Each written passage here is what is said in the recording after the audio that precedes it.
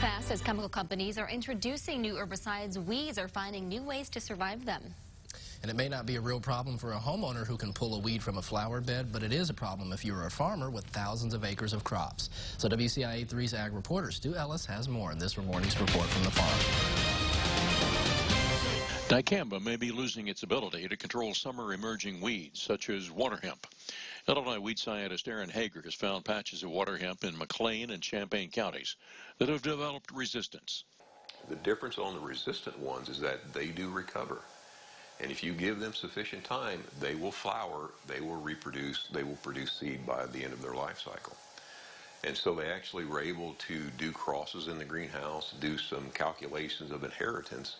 And so long story short, at the end of the day, I believe what our work has shown is we can demonstrate somewhere between a 5- and 10-fold level of dicamba resistance now in this population. So it's here.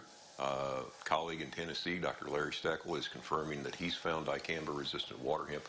I believe he said in some of the middle counties in Tennessee as well as he's also contending with dicamba-resistant palmer amaranth in the western portions of Tennessee.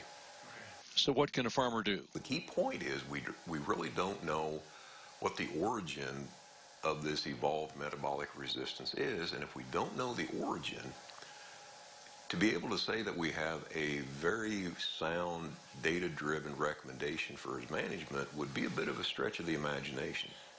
So at least from a chemical standpoint, if we don't know what caused it, it makes it a little difficult to try to recommend something in terms of herbicide program, because when you deal in metabolic resistance, you really have no predictability. You don't know what still works and what doesn't work unless you make an application and observe the outcome.